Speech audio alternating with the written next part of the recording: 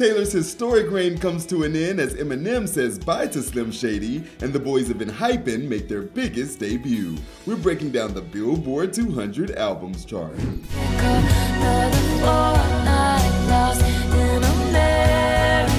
Taylor Swift's The Torture Poets department spent its first 12 weeks on the chart at number 1, but this week falls to number 4 due to some stiff competition. Guess who's back? Guess who's back? Guess who's back? Guess who's back? Guess who's back? Guess who's back? Eminem's The Death of Slim Shady becomes his 11th number 1 album on the Billboard 200. The set launches with 281,000 equivalent album units earned in the US, the biggest of any rap album this year.